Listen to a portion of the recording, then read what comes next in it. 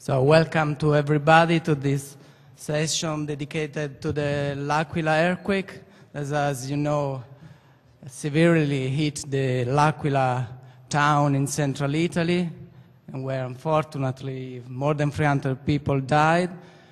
And just the main reason why we would like to, we wanted to organize this special session is just to discuss with the whole scientific community the main outcomes of these large normal faulting earthquakes that and this very interesting high quality data set, and that for Italy for the first time it include also near field GPS observations. And just a quick reminder for the speakers that we will advise them after 12 minutes past standing up from the desk so they can recognize the timing. There's also a clock here on the desk. And please, if you can, leave a couple of minutes for a question. So let's start with the first speaker of the day, and is Alberto Michelini. The work is Maggi and Michelini, continuous waveform data stream analysis, detection location of the L'Aquila earthquake sequence.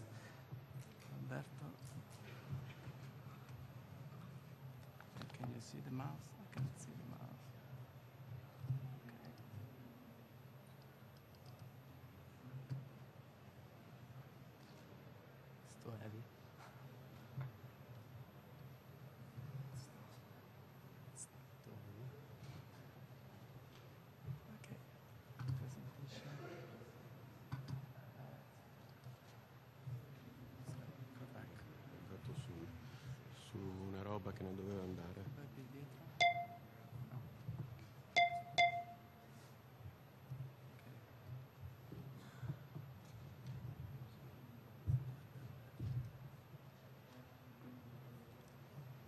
Okay, thank you.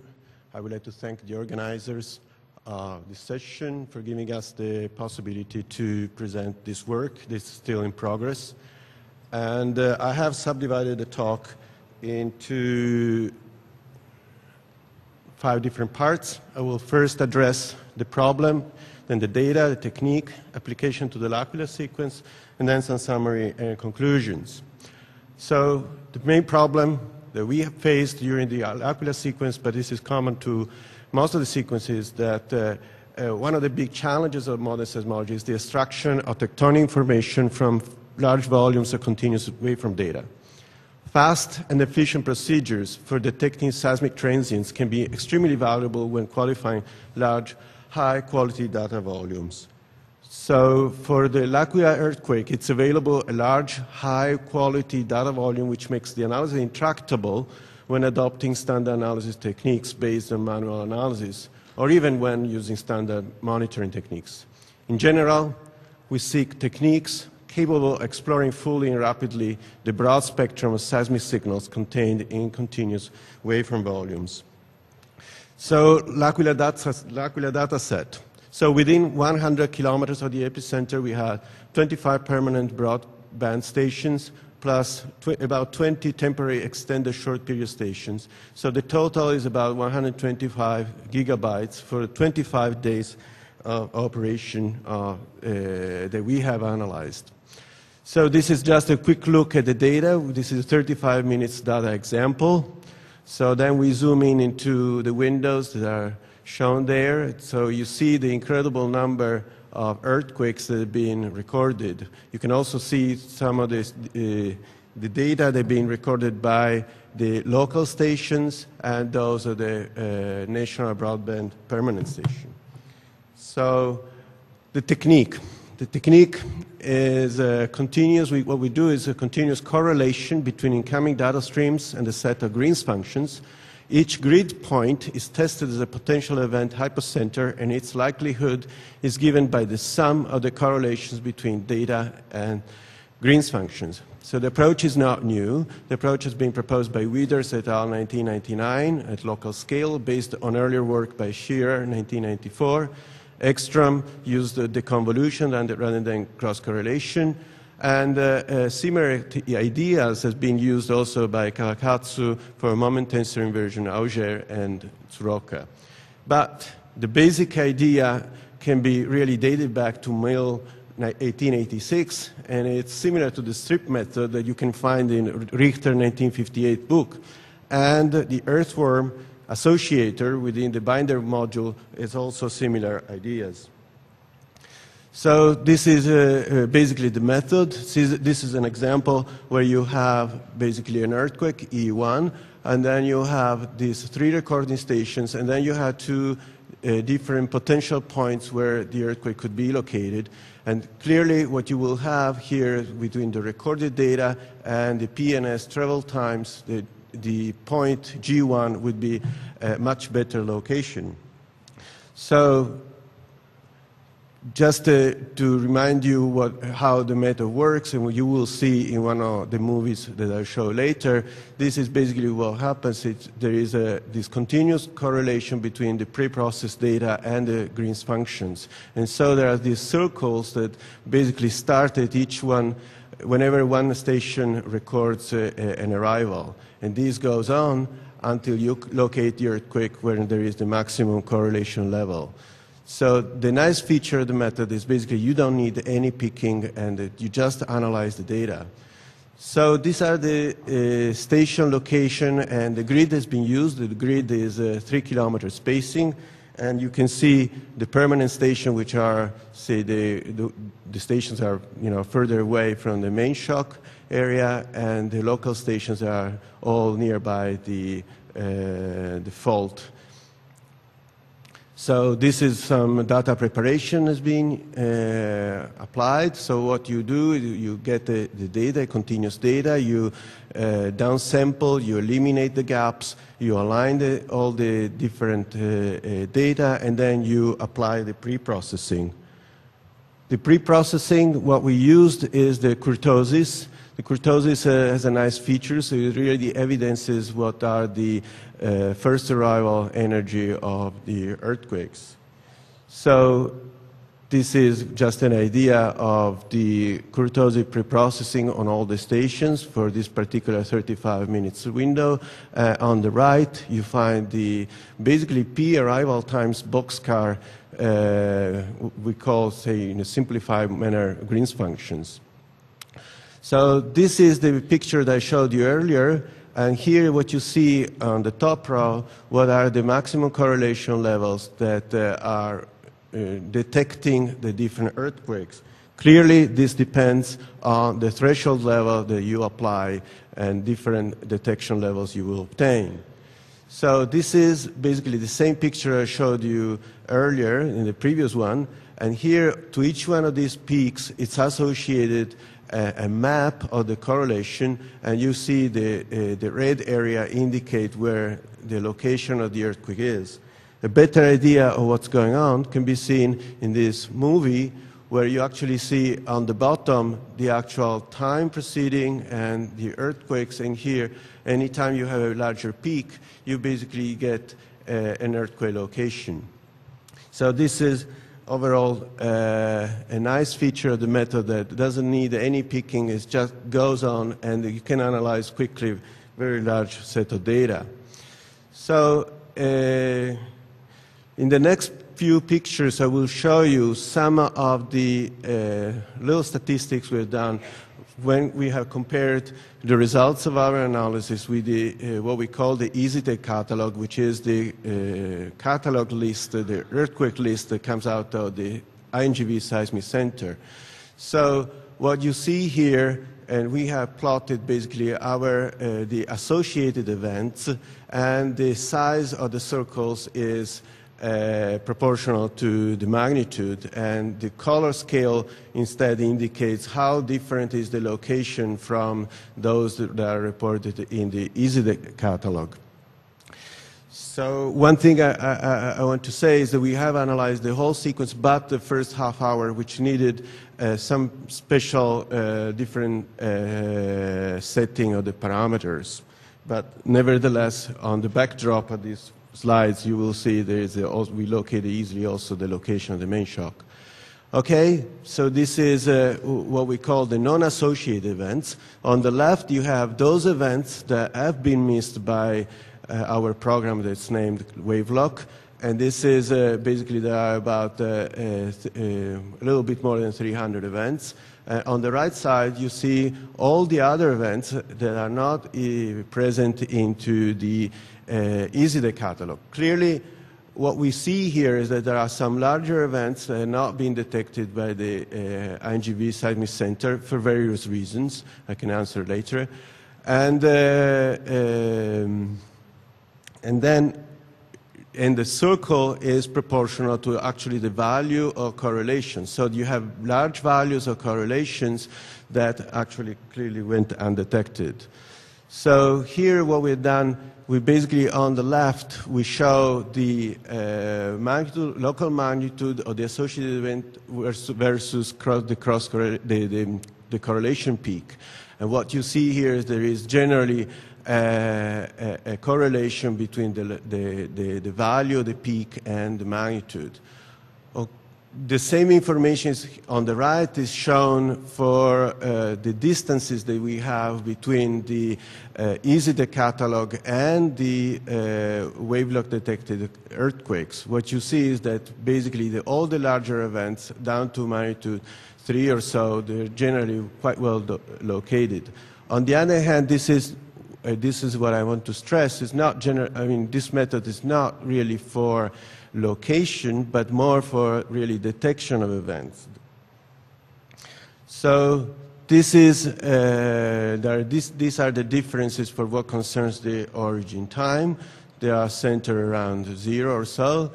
And here it's what concerns the actual differences that you find in the epicentral location between EasyDay and wavelock for different depths of earthquakes. So basically, what you see here is that you get a pretty good location regardless of the actual depth of the earthquake, at least for epicenter. So this is what I would say the final picture we have. This is for, on the left, we have the association of with the EasyDay catalog, and what we find is for magnitude which is slightly greater than 2.2, we basically detect all the earthquakes. And, as I anticipated earlier in one of the previous pictures, what we see is that there are also a number of events that went undetected, and this method was actually capable to detect. So we come to the summary and the conclusions. So wavelock is a modification of the local waveform correlation event detection system that has been proposed by Withers. And it can be used for the analysis of large volumes of continuous waveform data, but also, in principle, can be used for real-time processing and to obtain very rapid locations without any waveform picking. The analysis of the first 25 days of the L'Aquila resulted in the detection of about 16,000 events for a magnitude threshold, which is around magnitude greater than 0.5. And nearly all the earthquakes rated magnitude greater than 2 listed in the Seismic Center catalog were correctly detected. And what we found is some additional 10% or so events within magnitude 2 and 3 were also not listed and detected. The entire analysis has been carried out on a 512 CPU cluster, and it takes on the order of 40 minutes, which is really very, very short time for analysis of such a big data volume. And what I would like to stress, this procedure is the first module of a more general procedure aimed toward the detection of transient seismic phenomena for large volumes of continuous waveform data.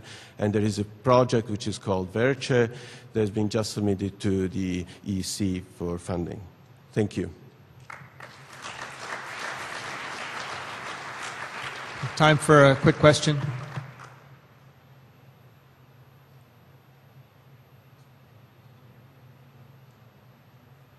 There was a question about how we calculate magnitudes in your method.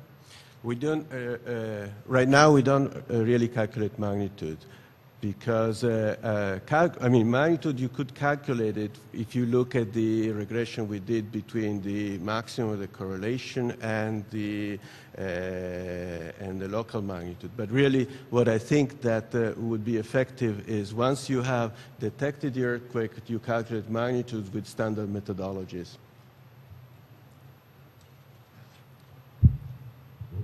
Okay, thanks very much. We'll move on to the next talk, which is an invited presentation on real-time operative earthquake forecasting in the case of the L'Aquila sequence. It's by Marzocchi and Lombardi, and Marzocchi will be giving the presentation. Is it Mac? Yeah.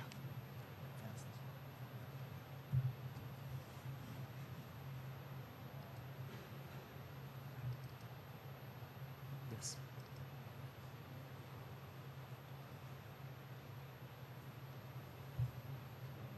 I can do that. Yeah, sure. Thanks.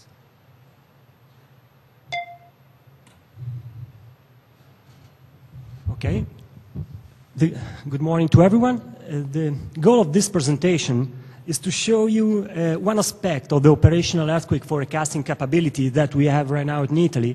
In particular, the short-term forecasting that we have made just immediately after the main shock. Let me introduce briefly what is the meaning of operational, why we have to add operational.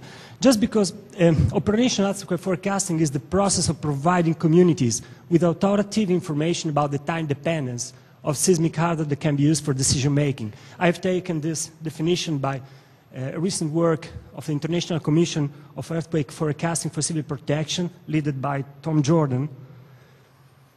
And now, before talking a little bit in detail about what we have done, let me summarize the virtue of operational earthquake forecasting. At the beginning, I thought, oh, maybe it's just a mere application of models. No, it's not true, absolutely not true. Epistemology teaches us that the real knowledge is when you can say something correctly, possibly, obviously, before an event, not after. Another important point that is quite clear is that operational earthquake forecasting may affect society. And another point that is really important to me is an excellent scientific tool, just because it's a good tool to verify reliability and scale of models. We have many information, many physical parameters, many physical and statistical models to make earthquake forecasting. When we run these codes in real time, like for instance made in the collaboratory studies for earthquake predictability, we can learn a lot about what parameters are really relevant for making a good job in earthquake forecasting. Now, some introductory issues. In the next presentation, you will learn a lot about L'Aquila earthquake, and I will not talk about exactly what happened for the main shock, but I will focus my attention about what we have done immediately after. Basically, earthquake forecasting is available at different time scales, short, mid, and long term, and this distinction is very important because each kind of forecasting is primarily based on the practical utility of the forecast. Long term is very important to define, for instance, building code like in seismic hazard. Mid term is very important to intensify some action, for instance, intensify the vulnerability check of the public buildings, to reinforce some buildings in that are particularly vulnerable from a seismic point of view. And for the short term, we are talking about days or 1 week. It could be important also for taking some action, in particular after the occurrence of large event. The most important earthquake forecast or operational earthquake forecasting model is the hazard map. Let me show you briefly how it worked for L'Aquila earthquake. This is the seismic hazard map for Italy. L'Aquila earthquake occurred just here in the violet area. The observed acceleration peaks are in general agreement of what's expected by a hazard map. There are few peaks of 0.7 G close to L'Aquila, and they are very likely due to site effect and also effect because the faults were really, really close to the city, and this caused most of the damages. This is one of the reasons for what we had so many damages. Before L'Aquila earthquake, the only operational earthquake forecast in Italy was the other map, and some alternative long-term models. But now, just with this experience, we have provided some new additional hazard map and an additional operational earthquake forecasting model in the short-term perspective. Sorry. And this is the first time that we have applied that in Italy. Let me summarize the model. The model is one flavor of the ITAS model. The ITAS model is represented by this equation. The equation looks like very difficult, but the basic principles are very simple. We have a tectonic, we have a background that is constant in time and can vary with space, and this is the triggering part. It means that any earthquake can trigger subsequent earthquake depending on the magnitude with the time behavior, and this is the space behavior. And this produces some sort of expected number of earthquake. If you want to expect a number of earthquake per specific beam of magnitude, you have to link this equation to the Gutenberg-Richter law. This catalog contains many parameters. All parameters have been calculated using the seismicity before April 4, therefore before the main shock occurred, and these parameters are reported here and were kept fixed during the aftershock sequence. This is the learning catalog, and this is the map of the background seismicity. Very important to remind, all the parameters were calculated using the seismicity before the main shock. And this is what we have prepared starting from April 7. This is just an example. This is the probability, daily probability map for earthquake. This is reported the rate of events expected for magnitude 4. Here we reported also the probability for a magnitude 4 and magnitude 5 in the whole area. Here we have reported all the earthquake occurred to produce the forecasting map.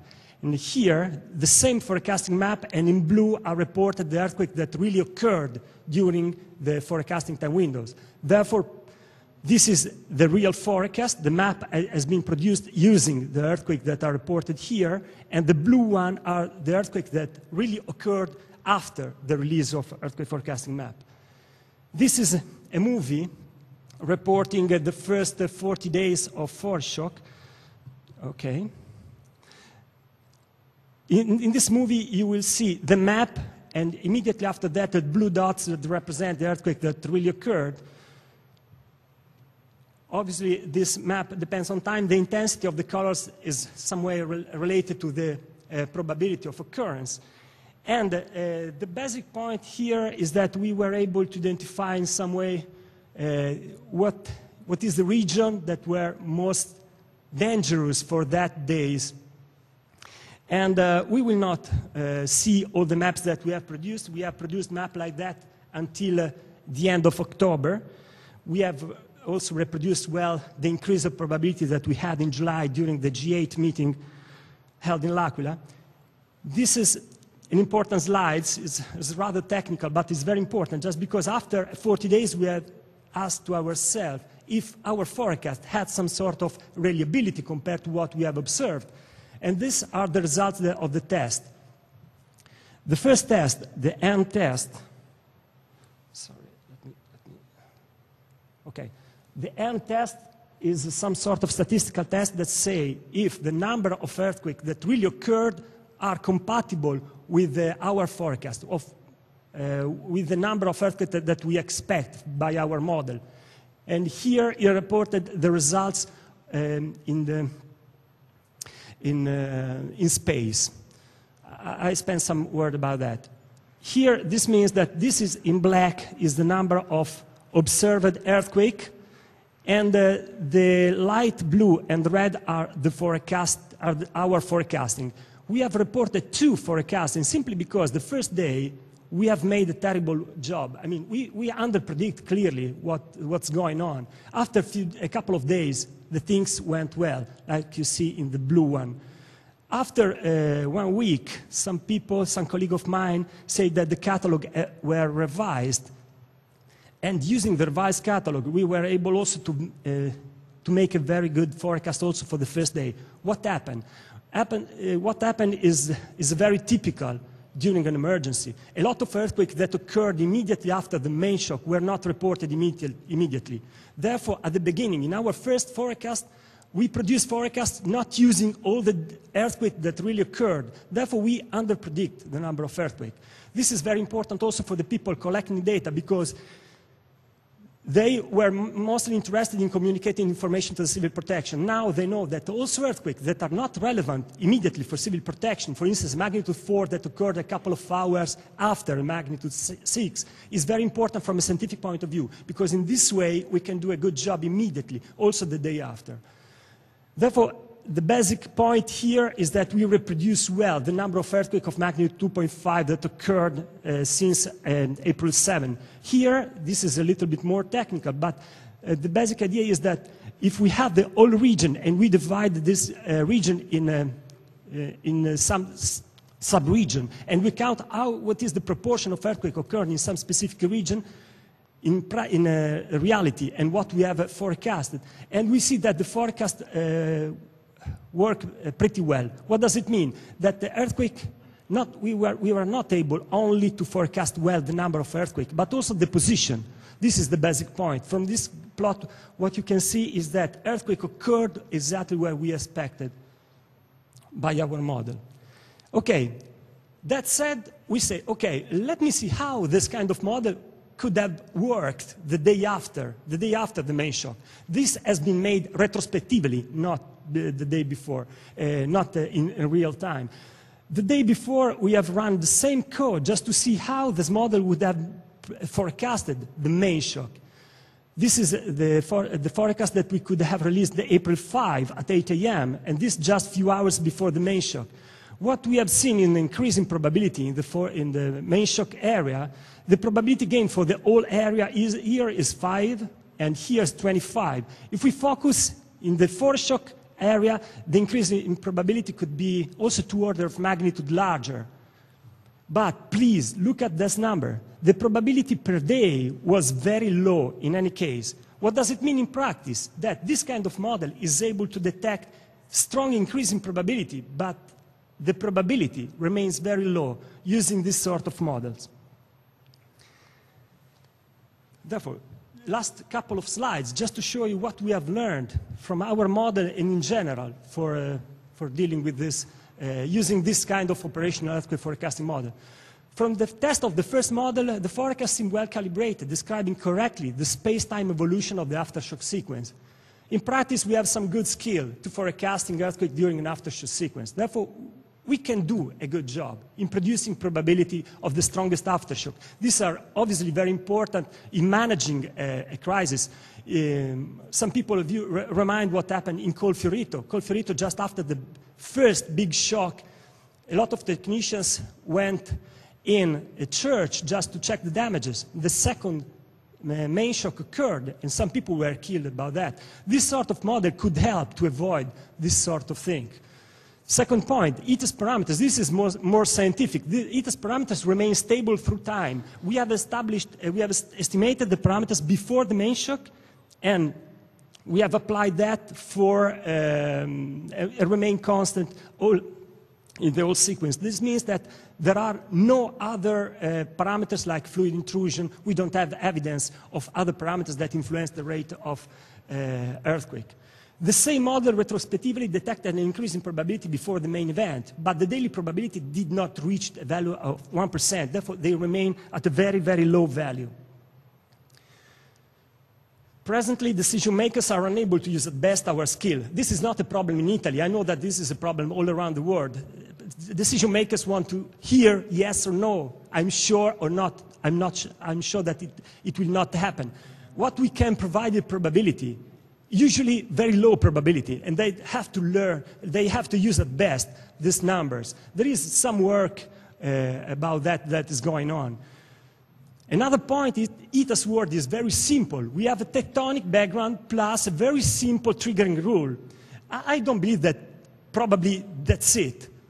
And therefore, we have to make some sort of additional work to see if we can increase this kind of the forecast capability of this model. And last point, earthquake forecasting model covering short, mid, long term are usually different. And one thing that is very, very important is to check the consistency among this model. This is one of the points that is almost completely unexplored until now. Thank you for your attention.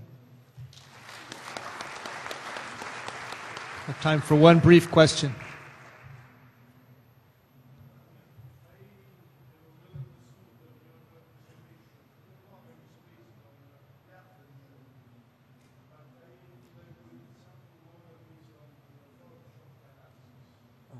No, yeah.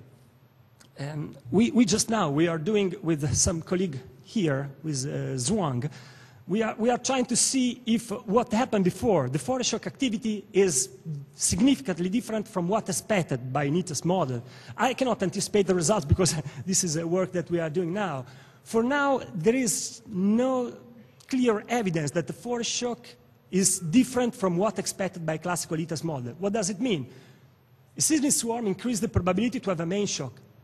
Always, this happens.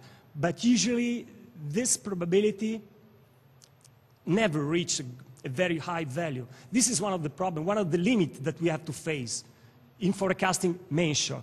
This kind of model works definitely much, much better in the aftershocks sequence. Thanks very much. We're going to move on now to fault-based forecasting. This is a presentation by Pace, Peruzza, and Vinisi.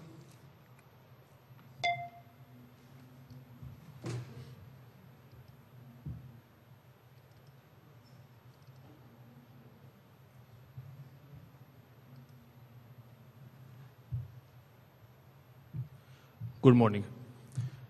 In this talk, I show you the results of earthquake forecasting time-dependent model developed in central Italy. And possible, I try to highlight what we have learned after the earthquake in L'Aquila. In early 2000, we developed a model of active fault for central Italy, published on 2004 on Journal of Seismology. And 2 years later, using this active fault model, we developed a probabilistic time-dependent seismic hazard map in central Italy. When in 2008 Italy was proposed as a testing region for collaboratories of study of earthquake predictability, we believed that our model was still reliable and proposed it to be tested in the frame of these XEP activities. The deadline of the first XEP project was the end of March, and we worked to be in time with the deadline. And as we know, on April 6th, an event struck L'Aquila. So, what I want to show you. Firstly, I'll show you how the original model, published in 2006, was born. Then, what we made to update the model until March 2009. And finally, some questions, some discussions about what we have learned for future risk reduction. The nature and distribution of seismicity and active faults in central Italy suggests that the deformation field is mainly characterized by extension in the axial zone of the Apennines and by compression along the Adriatic coast to east. Using seismicity integrated with geological field data, we are able to delineate 4 seismotectonic provinces from west to east, named with SPA, B, C, and D. The SPA is the Tuscan-Latium provinces, where low rates of seismicity is expected.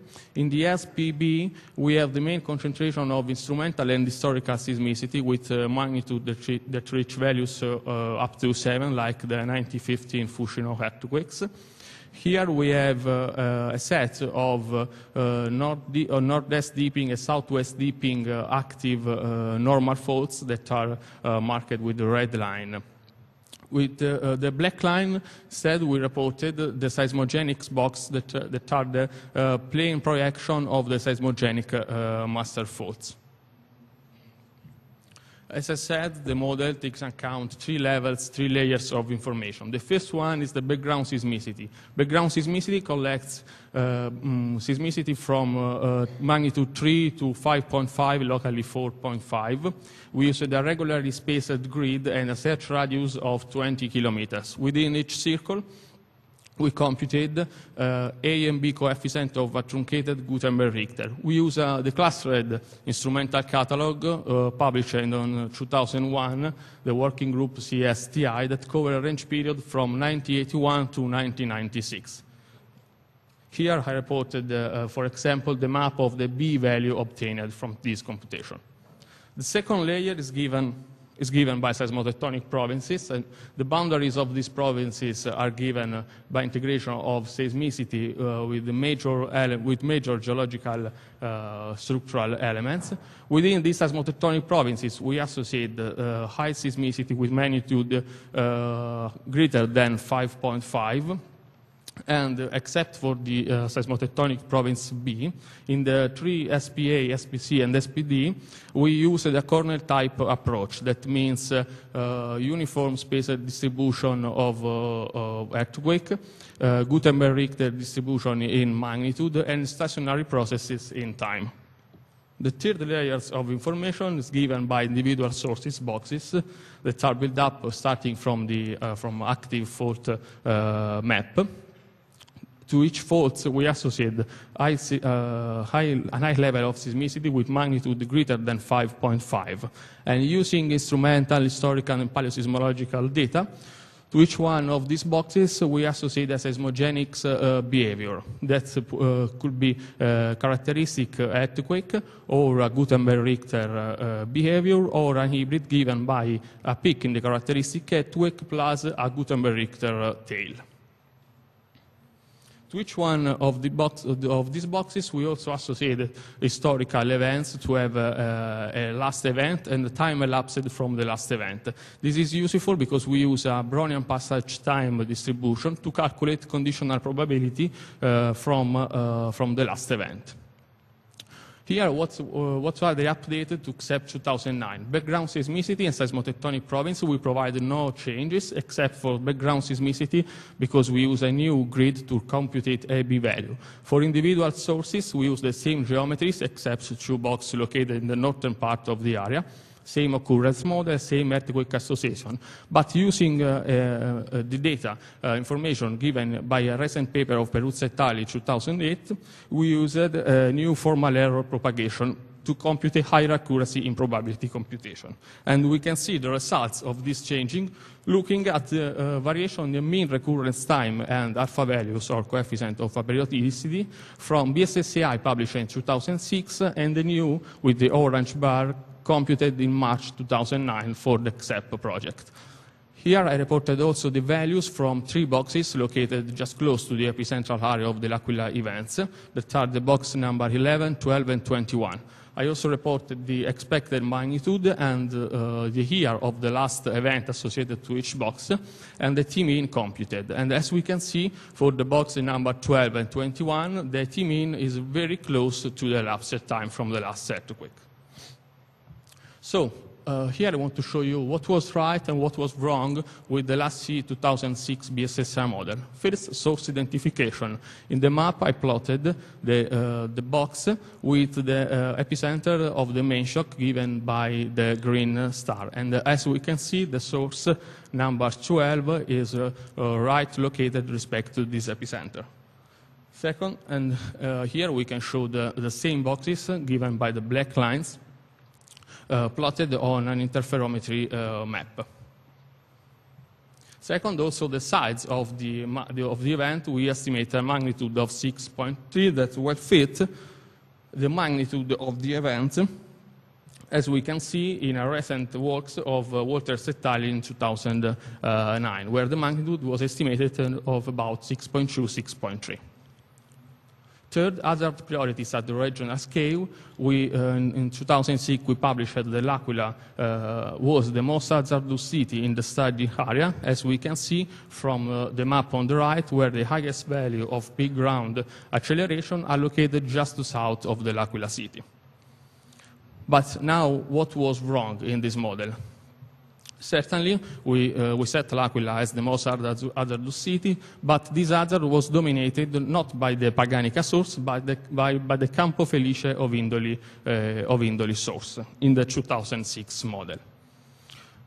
Anyway, going to see what we made for the last G 2009 model, because we have no change in geometry and the magnitude of the boxes, the source identification, the size of the MMAX event is still correct.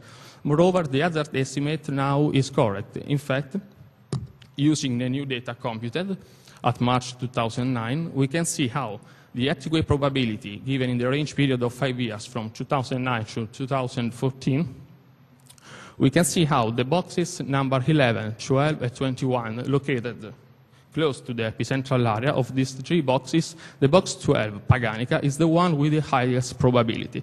So we can say we are correct that the hazard is dominated by the right source.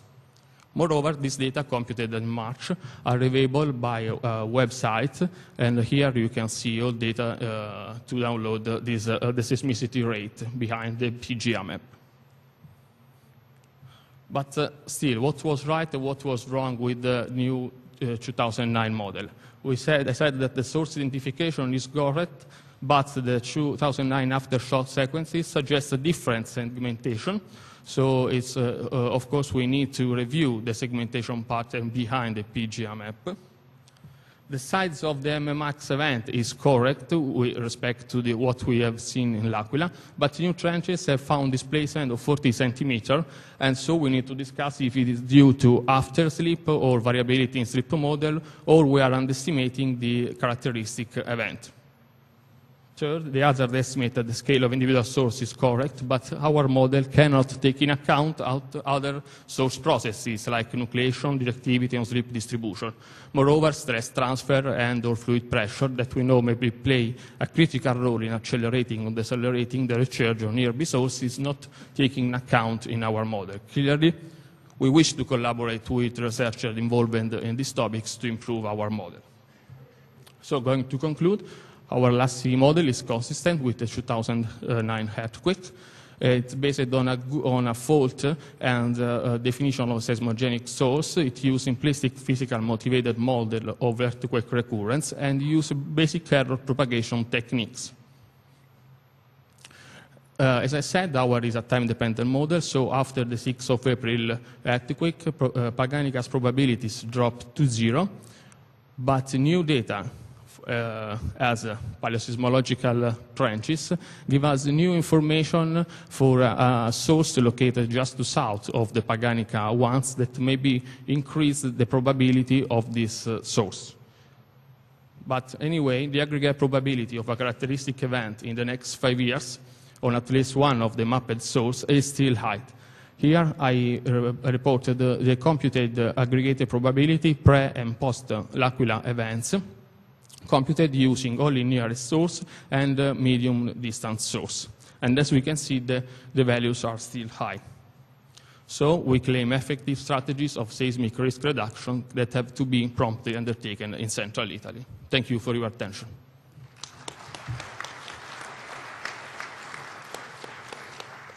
We have time for some questions.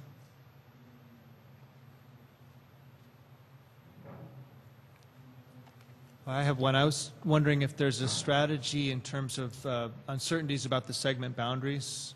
It seems like in this case it might have... No. It's difficult because we need to work a lot with, for example, slip distribution, displacement distribution along strike of the fault. We made it, and effectively the Paganica lineament is one of the worst studied. The inner alignment is the best one we have studied, and we hope to begin to collect more data to segment these faults. Thanks much. Our next presentation is on the fault system geometry and kinematics by Valoroso, and I think I would use up most of the allotted time if I read the author list, but it's a large collection.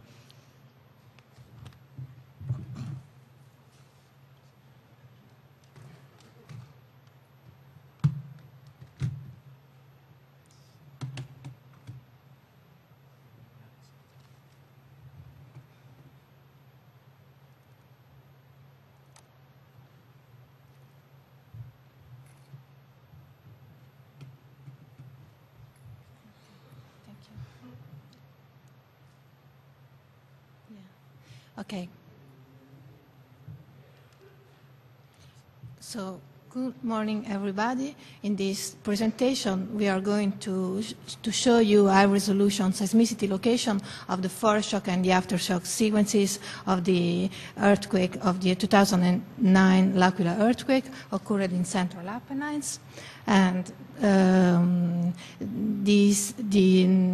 epicentral area is located in the Central Apennines that is characterized by a northeast trending extension, and from north to south we can see in map view the instrumental seismicity of the Colfiorito sequence occurred in 1997, the Norcia sequence occurred in 1979, and in green we reported the aftershock sequence related to the L'Aquila earthquake, and the two major historical events closer to the epicentral area occurred in 1461 and in 1703. In this slide, we report the distribution in space and time of the seismicity. We have a map view in the left part of the slide, and we projected on this northwest trending cross-section all the seismicity. And this diagram is a space-time diagram, and in which we can observe that, and we report a time window starting from January 1st of 2009 up to last week. And we can observe the occurrence of the foreshock sequence before the occurrence of the main shock on April 6, and we observe that most of the all the larger magnitude events occurred in a very narrow time window, and we can also appreciate the lateral extent of the seismogenic volume activated, that is about 60 kilometers, and we can, in the following slide, if we zoom in on about 3 weeks of the seismicity, we can observe a clear migration toward the northwestern sector of the area.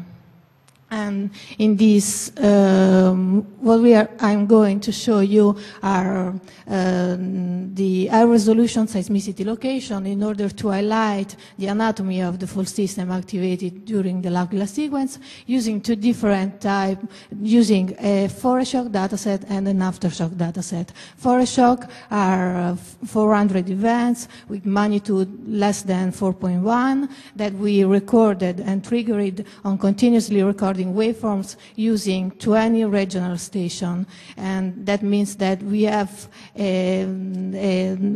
with the interstation distance of about 30-40 kilometers, while the aftershock sequence that cover a time spanning from the April 6th up to the end of June is represented using 2,200 events with magnitude in the 1.9, 6.3 range that we recorded at a very dense local network installed soon after the occurrence of the main shock, characterized by an interstation distance of 6-8 kilometers. We measured P and S wave arrival times on this waveform using a newly developed automatic peaking system procedure, and detail on this procedure will be given tomorrow afternoon at this poster session.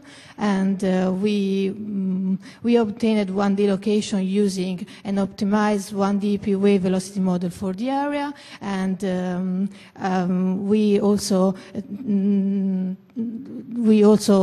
took into account the difference. We use a different weighting function with the distance in order to take into account the variation of the geometry of the network during the time. And at the end, we will show you double difference earthquake relocation using peaked data and waveform cross correlation data. So this is the map, the geometry of the map that we used, and this is the p-wave velocity model used for 1D location, and these are the two different values of the PVS ratio used for the foroshock and the aftershock sequence. Sorry. And in this slide, I just wanted to highlight the improvement in the earthquake location that we obtained, moving from 1D to double difference location. And at the end, we ended up with a formal relative location error of about hundreds of meters for the foroshock sequence and tens of meters for the aftershock. So this is the map view of the foroshock in red and the aftershock in black of the dataset as have been located in our study, and as we can see, the aftershock occur on two main fault planes, a southern fault plane and a northern fault plane.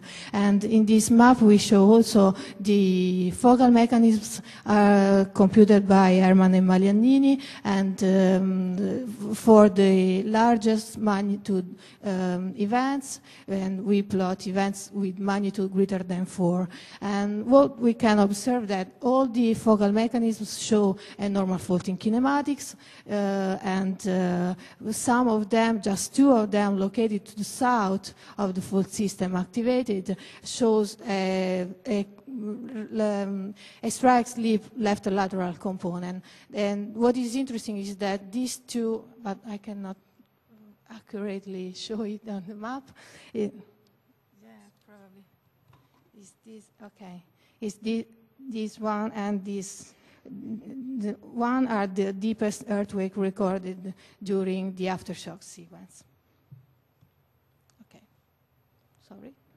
Okay, let's have a closer look at the foroshock sequence. Events that occurred in the time window starting from the 1st of January up to the occurrence of these large events. The largest foroshock with magnitude 4.1 occurred on March 30, 2009, are in the map view are aligned along a northwest trending plane that is the same that will be activated by the main shock of April 6, and while what we can observe is that starting from the occurrence of this large foroshock, we observe a migration of the seismicity, of the following seismicity along a different fault plane. And in the cross-section 1, that is a transversal cross-section, northwest trending, we can appreciate the depth distribution of this, the seismicity, or that in map view is aligned along this north-south structure. So we believe that the main aftershock with magnitude 4.1 is probably activated this antithetic structure, or at least this off-fault seismicity, while the following other main foreshock with magnitude 3.9 that occurred just 5 hours before the main shock shows the same focal mechanism, normal focal mechanism along the same fault plane that will be activated by the main shock. And in this, we added to this cross-section the projection of the aftershock related to the main events in order to appreciate the geometrical relationship between the foroshock sequence and the aftershock sequence. So this is again a plot of the aftershock sequencing map, and we also, and along with the focal mechanisms for the large magnitude events, and we also report in this map view the location, the trace of the major quaternary normal faults that are northwest trending oriented. And the green line is the rupture observed along the San Demetrio Paganica fault, the surface rupture observed in the field just after the occurrence of the main shock and along the San Demetrio Paganica fault. We will describe the seismicity distribution, the aftershock distribution with depth, dividing all the volume using vertical vertical section spaced 1 kilometer apart and projecting earthquakes plus minus 500 meters from the vertical section. We will describe 3 different areas: the southern fault, the L'Aquila fault, and the Campotosto fault. We will start looking at the most interesting, of course, L'Aquila fault, and what we can observe in all these cross-sections that are organized from south to north. We can see that all the seismicity is occurred in the first 10 to 12 kilometers of the upper crust, between 0 and 10 kilometers in the upper crust. We also can very clearly appreciate the 50 degrees deeping plane toward the southwest activated by the main shock that is located at the bottom of this activated plane. And we can follow this structure in all the sections that we plotted in this panel, and we can also appreciate the presence of minor parallel fault segments in the footwall of the main structure, and as well as also minor antithetic structure, always in the footwall of the main plane. In this, we projected in all the vertical section the seismicity as appear in section 18 in order to appreciate the lateral extent of the activated fault plane. And so we end up with, we believe that the seismicity image of this, the seismological image of this fault is about, highlight a plane about 60 kilometers long. And moving to the southern termination of the fault system, we can see that we always see some alignment along southwest dipping planes, but characterized by a lower deep angle. And what is interesting that is starting from the south and going up to the north, we see that in this cross section the seismicity is not more organized along a fault plane, but is more cloudily organized. And what is interesting and is important in these 2 last cross sections is the projection of the deepest event of this sequence, that is a large event with magnitude 5.4 that occurred the day after the occurrence of the main shock, and this is the focal mechanism related, and these are the few aftershock related to this main event. So we believe that this main event is located and ruptured a 9-angle fault plane dipping probably toward east or northeast. And so finally, let's have a look at the northern portion of the activated fault system. And what is interesting to note in this panel is that seismicity occur in the 5 kilometer depth, while the first 5 kilometers of the upper crust doesn't show, the activation doesn't show seismicity. And in this cross section, what we want to highlight and to stress is the presence of this changing in the deep geometry of the fault system, and also that every time we see a changing in the deep, this is always related to the occurrence at the bottom of a main shock. And that's it. And this is the last slide in which we wanted to show the correlation of the seismicity distribution with the rupture model as obtained by joint inversion of strong motion and GPS data by Cirella et al. And this is a section along deep, and we projected on this plane plus minus 500 meters of the seismicity. And what we can observe is that there is a complete anti-correlation between the seismicity distribution and the patches that experiences the highest slip.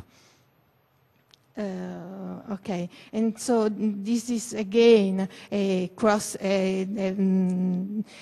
section along the Apennines reporting all the historical and instrumental seismicity, and we can see that the seismicity of the L'Aquila sequence is correlated with the occurrence of the 1461 event and the 1703 events, and what we can appreciate is that there is a gap of seismicity here, and also that the northern portion of the faults did not rupture all the upper crust. So this is probably an interesting point to discuss for future large earthquakes. And that's it. These are some conclusions for this study.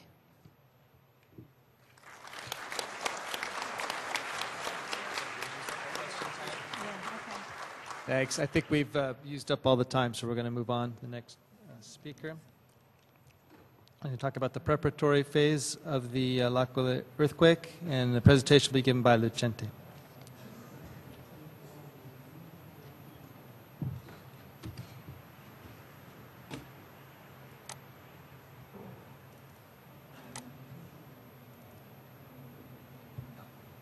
Good morning. I will describe the preparatory phase of the L'Aquila earthquake through the analysis of its foreshock sequence. The main shock was preceded by a sequence which lasts about 6 months and intensified 3 months before the main shock.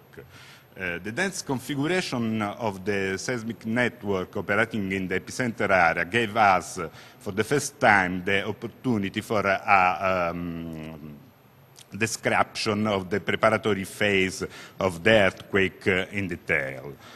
Starting from January, the National Seismic Network recorded about 300 events in the epicenter area, most of which were densely clustered around the main shock hypocenter. This cluster includes 6 events with magnitude greater than 3 and 1 magnitude 4 foreshock, which, as we'll see, is very important in our reconstruction. This largest magnitude foreshock occurred on 13th of March. We focus our analysis on 188 foreshock occurred before January, which are well located, and on this foreshock we measured 2 seismological quantities, which are the ratio between compressional and shear wave velocity and shear wave splitting. Both these quantities are highly informative on the elastic properties of the rock traveled by seismic waves and on their variation, therefore on how the stress leading to the measured fault failure builds up in your case. For each of the foreshock, we compute the VPVS ratio at the 11 stations shown in this map. On this slide, we show 4 time series of single event VPVS measurement for the average value at all the stations shown in the map, which is the dot plot, and for 3 single stations which are roughly aligned along the direction perpendicular to the strike of the main fault, and therefore are chosen as the most representative to show variation of the elastic properties in the fault zone. As we will see, the outstanding feature in all the 4 time series is a sharp change of the VPVS value on 13th of March, which is the time of occurrence of the largest magnitude in the foreshock sequence. On average, in the epicentral area, on the top plot, the value of BPVS raises from 1.85 to 1.92. And then decreases again to 1.85 in the 7 following day before the main shock. A similar behavior is observed at station Aku and Fiam, which are both located on the hanging wall of the fault, while the station GSO2, which is located on the footwall side of the fault, show an opposite trend. The VPVS values are very high already during the period from January to March. Then, on 13th of March, the VPVS value drops down to 1.86, which is the mean value in the area of VPVS. So this observation suggests that seismic waves travel across a fractured media, and the fracture field properties varies with time. Therefore, the characteristic of a fractured media fracture field can also be studied by seismic anisotropy. Therefore, we compute the shear wave splitting parameter at station ACU, which is the closest station to the Foreshock cluster, and the only one site for which all the shear waves are within the shear waves windows, allowing for a complete time series of measurement. We compare the time series for shear wave splitting parameters at ACU with the value of VPVS at the same station, which is, again, the top plot. We observe that the normalized delay time between fast and split wave and slow split wave is low until the middle of March.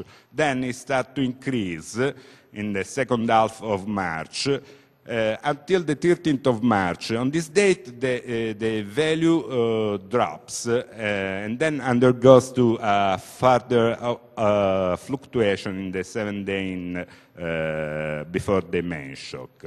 The azimuth of the fast split wave is oriented in northwest-southeast direction. It's quite stable, and this orientation is parallel to the strike of the activated fault system and to the maximum horizontal stress acting in the area. Then on 13th of March, this value becomes unstable and start to fluctuate. The shear wave which show no splitting are linearly polarized, consistent with theory at 90 degrees from the prevalent azimuth of fast split wave. Then, on 13th of March, this linear polarization undergo a sharp change.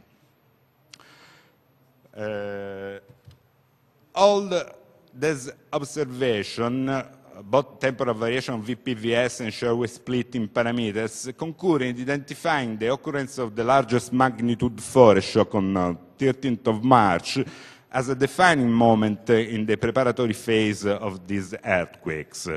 Until 13th of March, we observe a low value of VPVS at station on the hanging wall of the fault and increasing delay time of splitting shear waves at station ACU. At the same time, we observe high VPVS value at station on the footwall of the fault. On 13th of March, we observe a sharp increase of VPVS observed at the station on the hanging wall of the fault, while the VPVS drops at GSO2 on the footwall.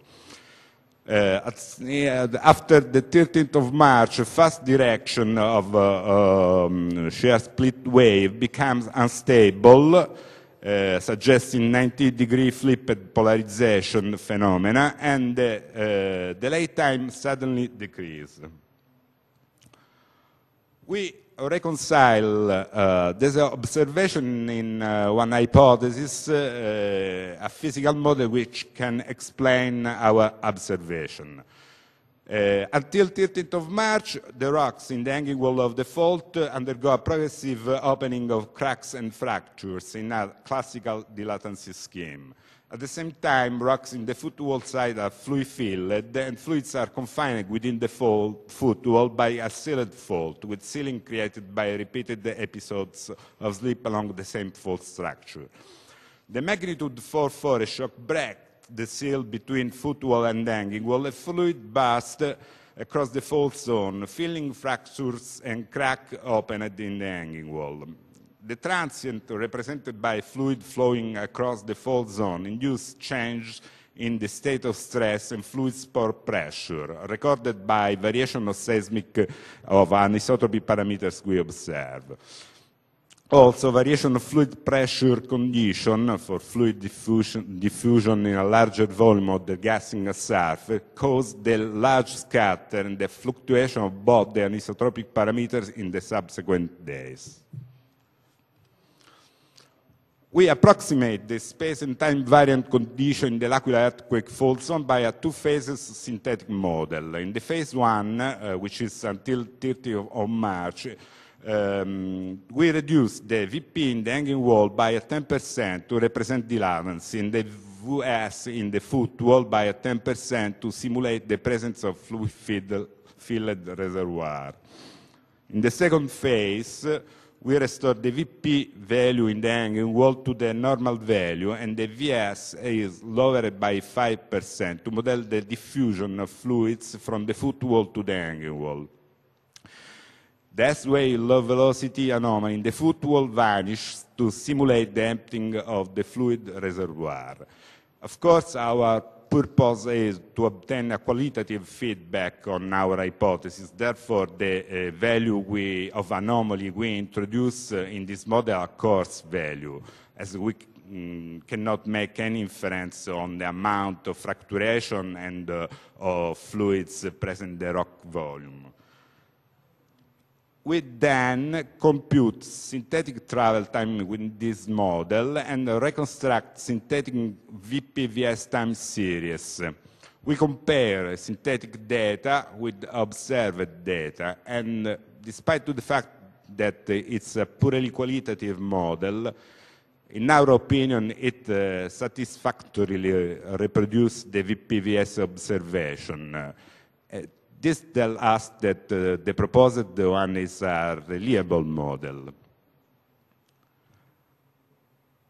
Our concluding remarks are that variation of seismological quantities during the preparatory phase of the L'Aquila earthquake demonstrates that a complex sequence of dilatancy and fluid diffusion processes affected the rock volume surrounding the nucleation area. These processes reach paroxysmal manifestation about a week before the main shock occurrence.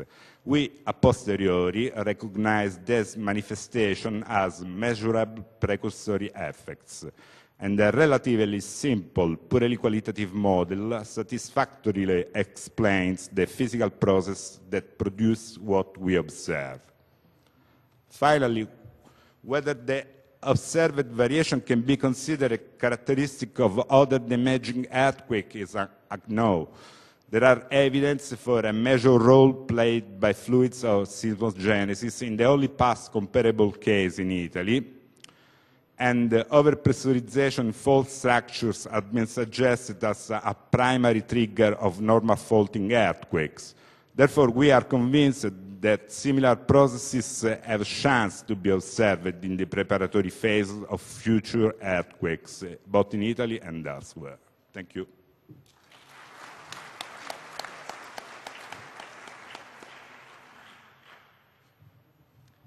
Do you have any questions? I had one. If this was to be used as a forecasting tool, it would be nice to have a baseline estimate of what normal variations are. Yeah. Do you have any plans to conduct that experiment? One of the next step we are thinking we are planning is to reconstruct a case history through the analysis of the seismic catalog to see whether the variation can be a representative of this kind of phenomena. We have to fix the boundary.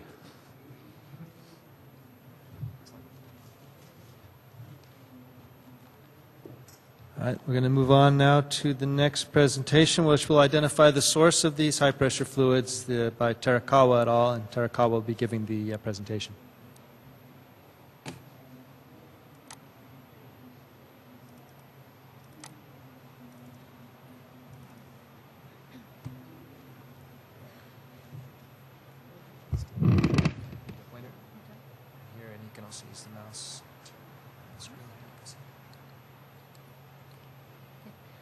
Good morning. Today, we will show that this year's L'Aquila earthquake sequence is being driven by high-pressure fluid. Recently, we developed a new analysis technique termed focal mechanism tomography by examining focal mechanism data of seismic events.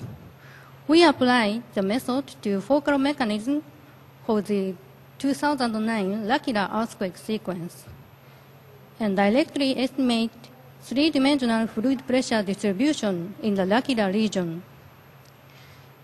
Considering the fluid pressure distribution, locations of foreshocks and aftershocks, and evolution of seismicity, we will propose a scenario for the L'Aquila earthquake sequence.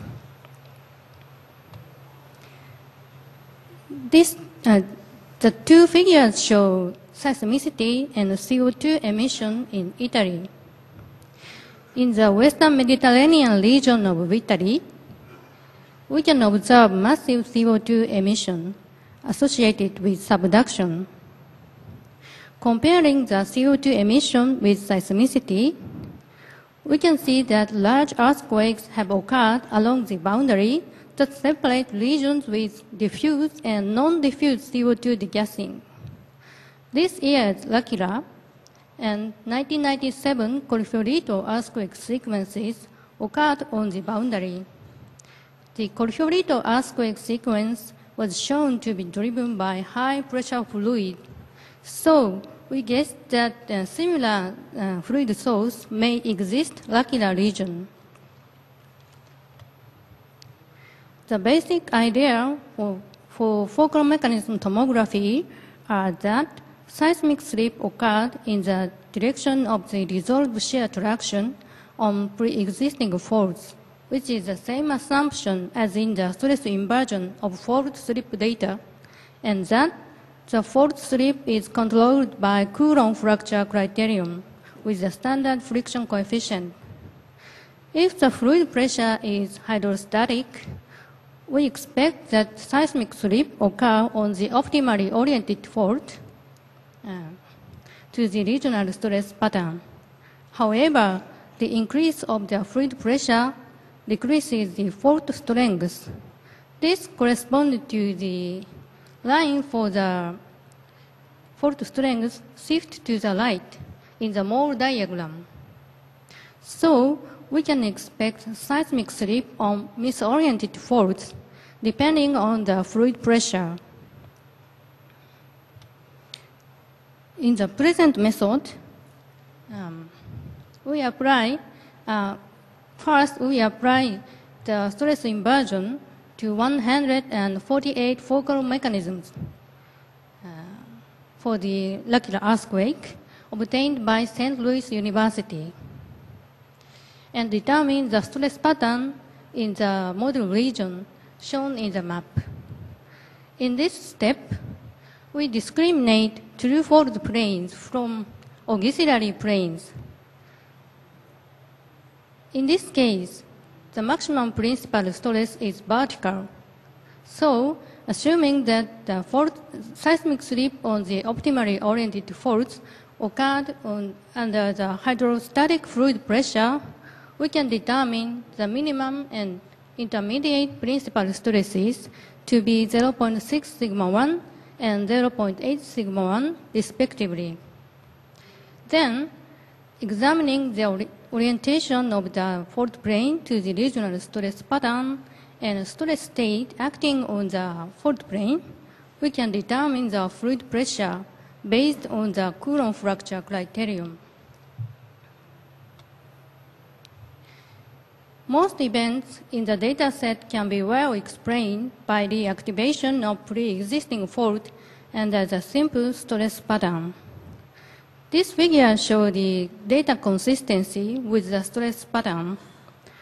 We measure data consistency by using closeness of theoretical and observed moment tensors defined by Michael 1987. The CT values take from -1 to 1.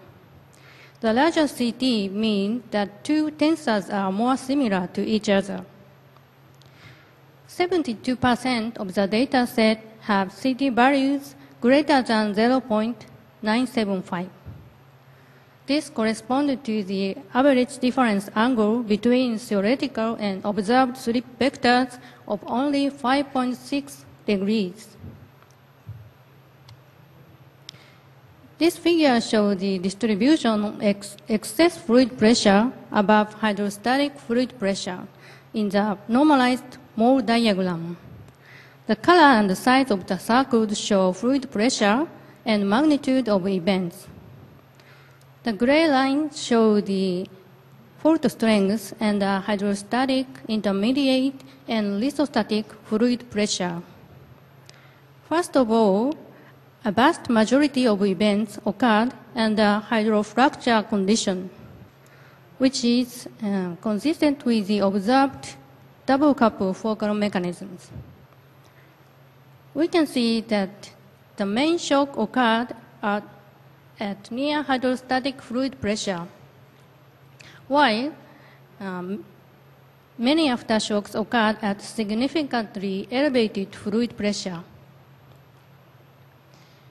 Many small events occurred on the optimally oriented faults at near hydrostatic pressure. In order to estimate three-dimensional excess fluid pressure field, we apply an inversion technique developed by Yabuki and Matsura, 1992, which is based on the Bayesian statistical inference, to 106 fluid pressures in the model region obtained through focal mechanism tomography. In the method, we can obtain the fluid pressure field by a continuous function defined in a three-dimensional space. The figure on the right-hand side shows the obtained three-dimensional fluid pressure distribution. We can observe high-pressure fluid reservoir at depths between 7.5 km to 10 km. The hypocenter of the main shock is located in the highest fluid pressure reservoir. This figure shows the map views of excess fluid pressure field. We superpose 467 seismic events with magnitude equal to or greater than 2.5, which occurred within 1 km of each plane. Most of seismic events shown here don't have focal mechanisms, so they are independent of estimation of fluid pressure field. However, we can clearly see the strong correlation between calculated fluid pressure field and independent seismic events. This is a compelling evidence that this year's L'Aquila earthquake sequence is being driven by high pressure fluid. This is the full image of three-dimensional fluid pressure field. Seismic events appear as halos around the high-pressure fluid reservoir.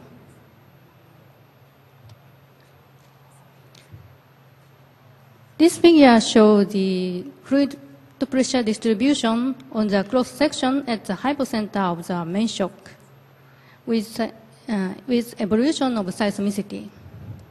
In the upper figure, we can see that four shocks concentrated in the highest pressure fluid reservoir.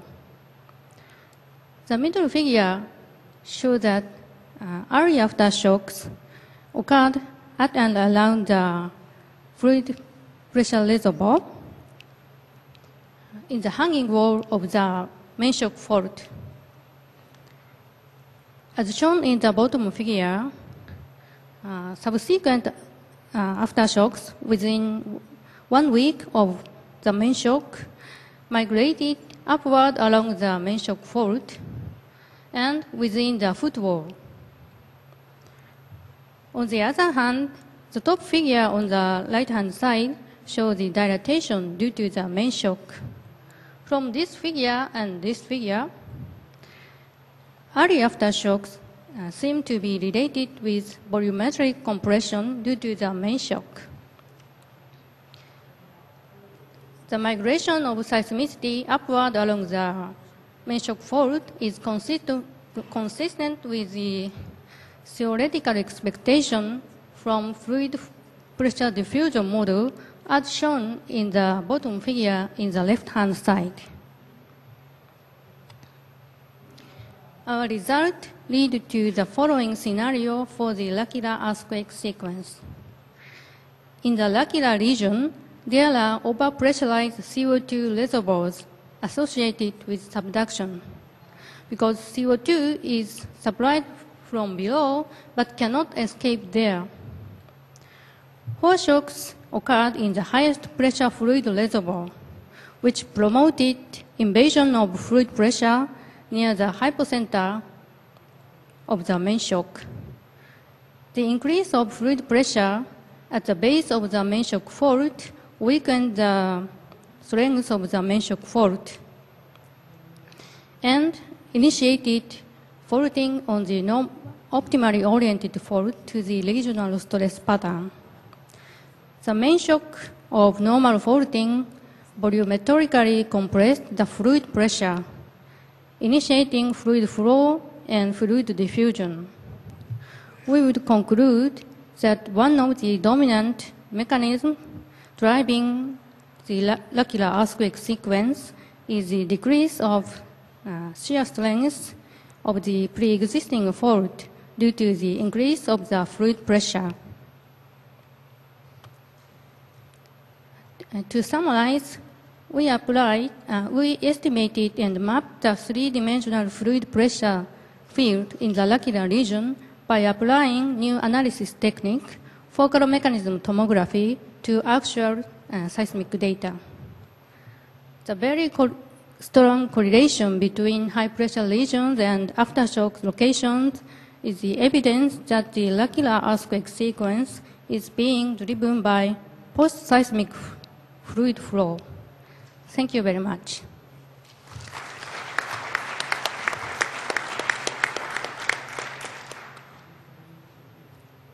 A question here?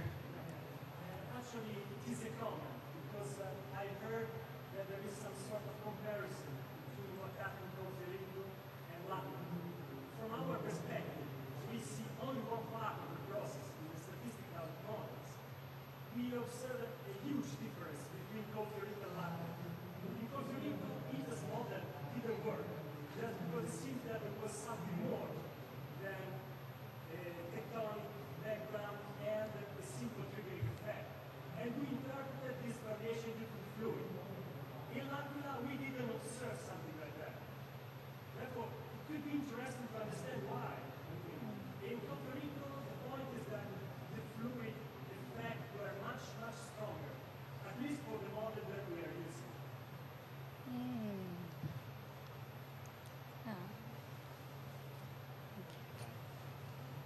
Thanks.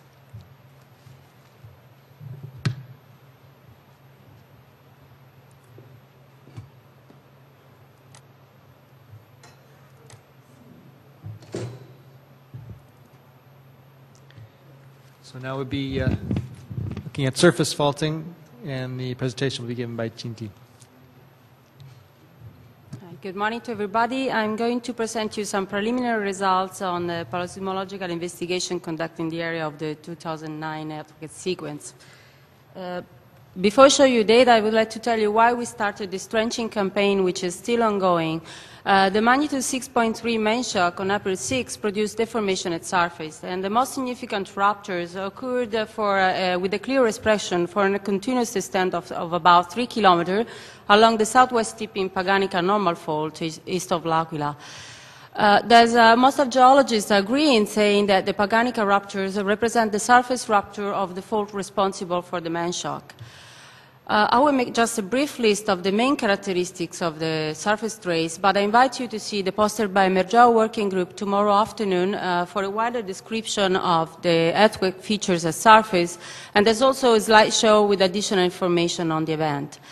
Anyway, rupture had persistent orientation. The alignment shows a spatial continuity, and the surface trace occurs independently from slope angle, type of deposit crossed, or type of man-made features, and they always coincide with the long-term geomorphic expression of the Paganica fault. A few slides, few photos just to show you how the rupture appeared on the ground. They were mostly open cracks with an average opening of 10 centimeter, vertical displacement or warping maximum 15 centimeter, always southwest side down, and they were commonly organized in an echelon arrangement. They crossed loose and cemented deposits, but also paved courtyards and roads, walls, and buildings. So finally, to answer to our question, why we started this trenching campaign, we know that the area is an earthquake-prone area that was repeatedly struck by large magnitude events in historical age. And they likely left geological evidence on the ground, just like the April 2009 did. So looking for the geological expression of these paleo-earthquakes, we wish to contribute to the discussion on several issues. Such as when the Paganica fault activated in the past, how large were the past earthquakes and the expected maximum magnitude of the area, where and which is the size of the expected displacement at surface with implication on surface faulting hazard, and average frequency of slip. So let's start. This is an Iconos image zoomed in the area of the Paganica rupture trace. And just notice how the villages of Paganica and Tempera are exactly developed in the hanging wall of the fault. In white is the area of the ancient village, which was strongly damaged in 2009, but also with the events in the 18th century. Arrows point the location of the trenching site we are going to see. 3 are across the 2009 rupture trace, and 1 is across the long-term evidence. So let's start from north to south with the first, which is the aqueduct site. This is a special site. It was not excavated by a backhoe, but was excavated by the overpressure water ejected from the broken pipeline of the main aqueduct, which collapsed being on the fault trace. And the arrows indicate that the portion of the pipeline which was exposed. I have a video. It's a low-resolution video, but still gives the idea of what happened that morning. The water was going upslope from the broken junction of the pipe. We are talking about 60, 70 atmosphere. And lots of water was flowing down. And material, mud and other pebbles and materials was filling at least the ground floor of the buildings down below.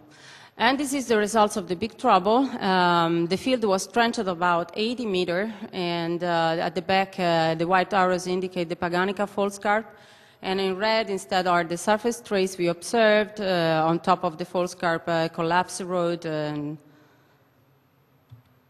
So after the restoration of the pipeline, we went a little bit deeper as much as we could. But anyway, the trench wall exposed a complex system of normal faults exactly below the Paganica scarp that repeatedly sheared and faulted southwest side down alluvial pedogenic and colluvial deposits from Middle Late Pleistocene to Holocene age. We identified at least 5 main shear planes, and we are going to see in details the most interesting zone, which is in correspondence of the 2009 rupture, which is the green rectangle. In general, we may say that below the upper part of the scarp particularly, we saw interformation of faults in the alluvial fan deposits, which were quite clear because of the rotation of clasts in the shear zone, abrupt displacement, and of really well-defined layers. And also we found antithetical faults forming graben of about 4 to 5 meter wide. But anyway, the foot of the scarp is the most active fault zone at this site in the sense that we found the most recent repeated movements observed along the same fault in coincidence of the 2009 rupture, which was running on top of this field, and this is a shot of how they looked. So zooming where the youngest displaced deposits exposed in the excavation are, here we found evidence for the individual slip of a pre-2009 event, which can be set on top of the unit here marked as 61. This because this unit is, records a larger amount of offset relative to the overlying unit, which are just warped of about 10 centimeters, possibly associated to the deformation of the 2009 event. So in terms of dating, we may say, I mean, it's, everything is quite preliminary for now, but we may say that the event post-date the age of the pottery fragments we found within the fault zone inside this unit, which is broadly constrained back to the 2000 year BP, or possibly it was common also in 12th, 13th century. So just moving 20 meters south, we arrived to the exact site. This is, we are quite in correspondence of the projection of the fault trace we just saw. And what we did is just to move back the embankment to reach the surface trace which are on top. So here we found that the 2009 rupture coincides with the fault plane at depth, which is very sharp, and the repeated seismic movement along this plane placed in contact different kind of deposits of different age. So rupture propagate upward along a main plane, which is 50 to 55 degrees dipping, and when close to the ground level, vertically diverge and breaks the surface. So this is a detail of the upper part of the rupture.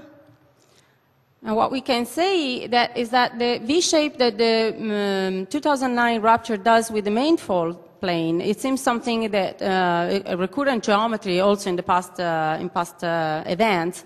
In fact, this dark unit marked here with the star is lowered by multiple vertical strands, and every time is dragged into the main fault plane. So similar geometry is also on the other wall. And also at this site we found the evidence for suggestion for a pre-2009 event, which can be set on, at the base of the slope deposits here marked in yellow line. And for now we may say that it occurred in historical age, and it's about 28 centimeters of vertical slip. 1.5 kilometers south, we arrived to the Motretica site. It's a private land where the ruptures were quite well expressed. And there is no doubt that also here we found that below the rupture is a fault plane where repeated events occurred. And among the sites here, we found the thickest sequence of late Holocene deposits, which is very interesting for us to reconstruct the history, the recent history of the fault. And the stratigraphy is clearly displaced across the faults and drops down toward south. And what we found is an increasing of slip with depth. And actually at the base, the gravelly white unit is interrupted. And we found it at about, recording a larger cumulative displacement of about 4.38 meters, which is the depth where we found it with the borehole in the hanging wall. So finally, these great amounts of offset, upward fault terminations, flexor layers, suggest the evidence for a total of 5 events, including 2009. And the dating available from pottery fragments and C14 provides information on the timing of activity. And in summary, we may say that event 2, pre-2009, is about 10 centimeter vertical slip, occurred after 640 AD. And we also think that it's compatible with the 1461 event, which is the historical event considered a twin of the 2009, both for location and size. 3 individual events with a variable slip between 10 and 25 and occurred between 790 BC and 770 AD. So, and this is the last site, which is a 250K site. Doesn't have anything to do with dating, but it's just the price of the apartments that we're selling before the event. And what we did is to use the embankment on, in a building site. No ruptures were observed here. Well, the fault exposed two fault zone, and the graben facing fault zone A, and there's a detail at the corner, the fault at the corner. And among the study sites, here we found the oldest event of faulting. So both fault zones exhibit the evidence for a most recent event, which can be set where the youngest faulted, where the youngest deposits are.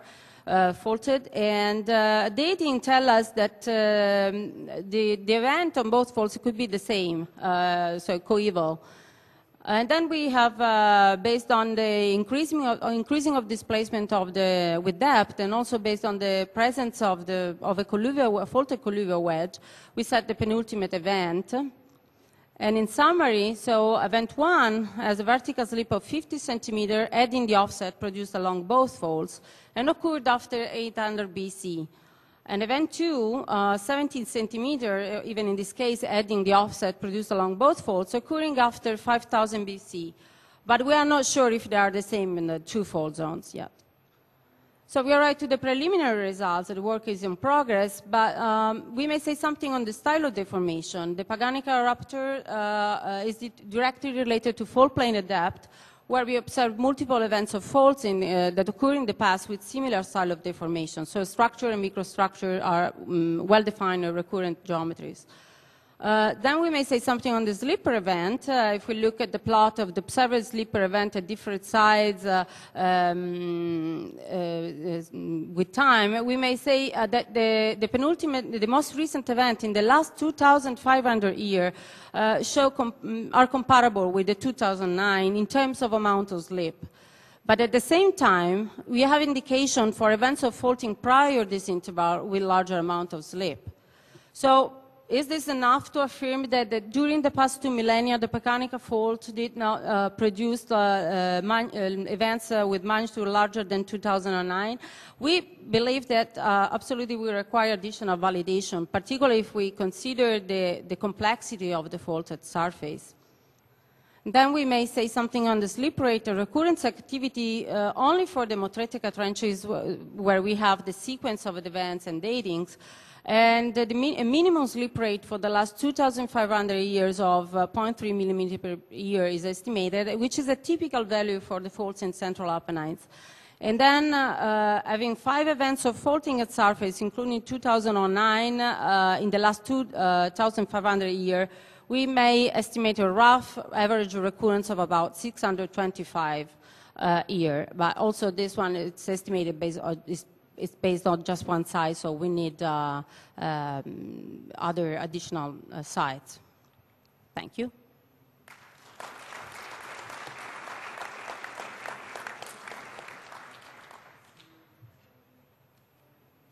Time for one quick question. Thank you. So our last presentation for today will be given by Amoruso on the slow earthquake following the L'Aquila event. Also, before everybody gets away, one last reminder, tomorrow a massive poster session in the afternoon.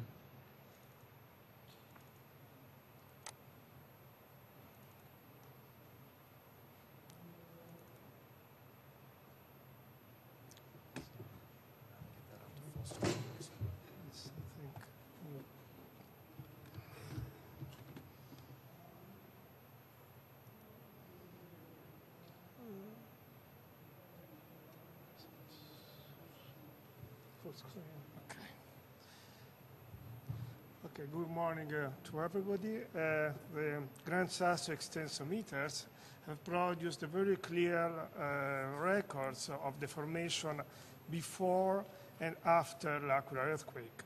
In particular,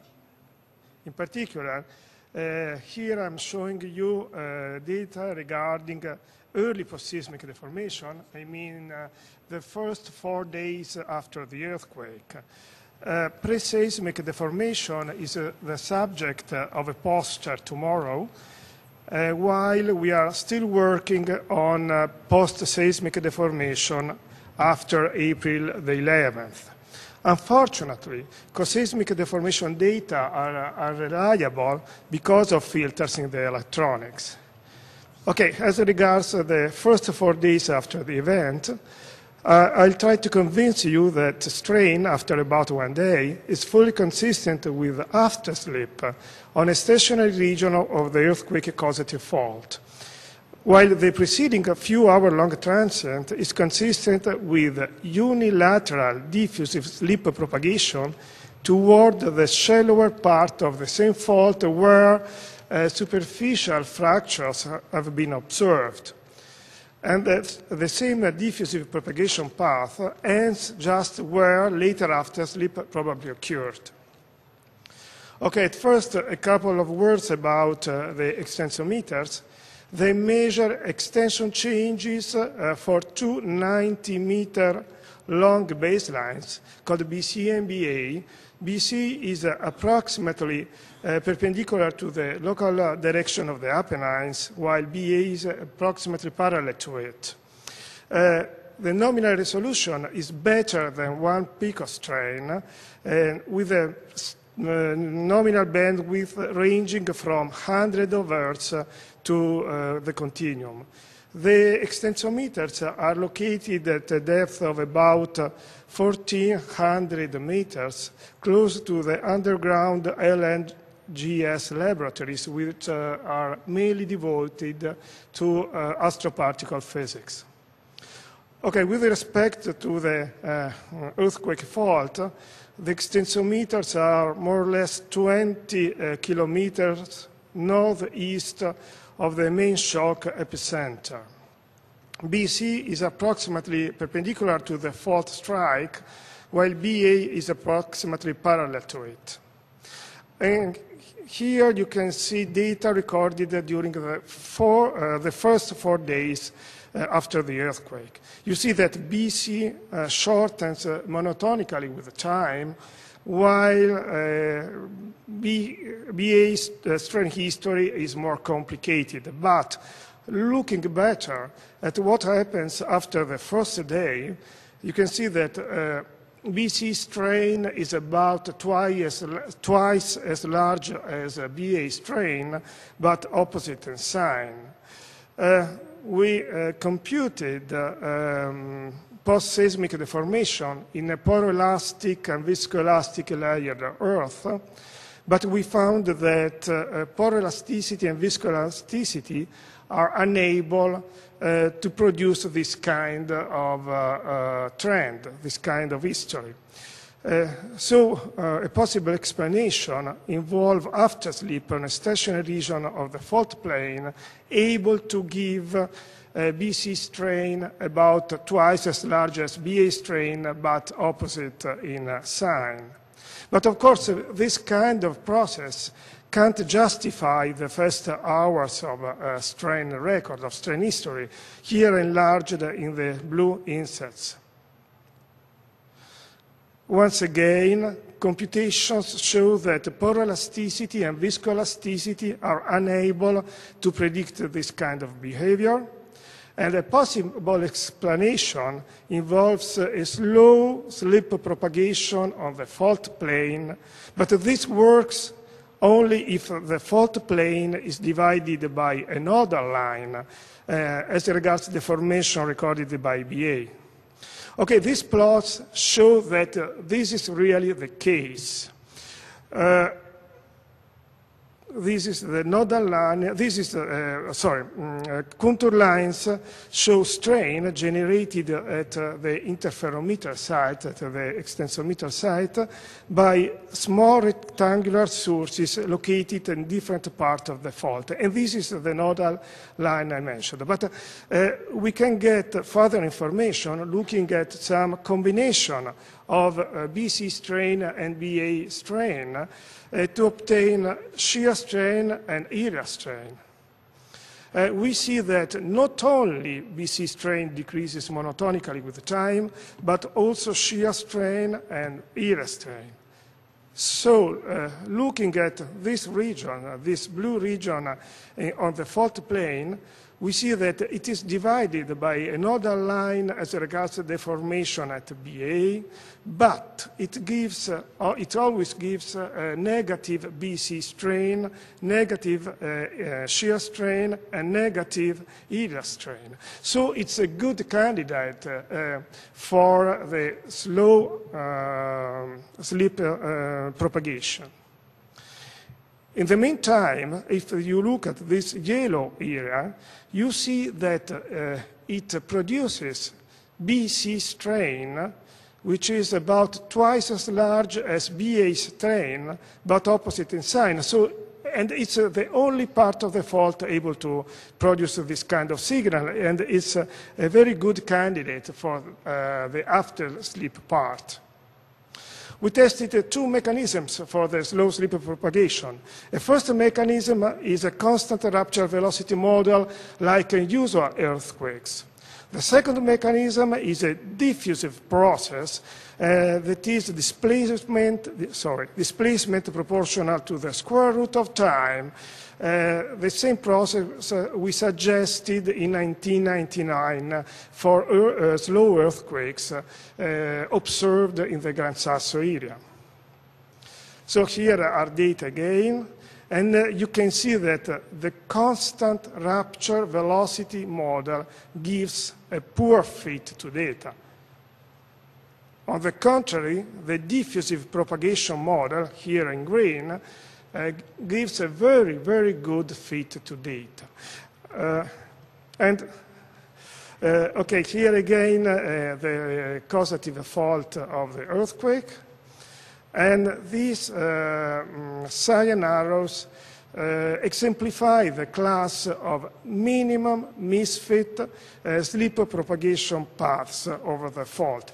You see that there is some uncertainty on the along deep position of the starting point of the paths, but they always end at the same point of the fault, very close to observed superficial fracture, and to the only part of the fault able to give after-slip signal as that observed, that is the probable source of after-slip.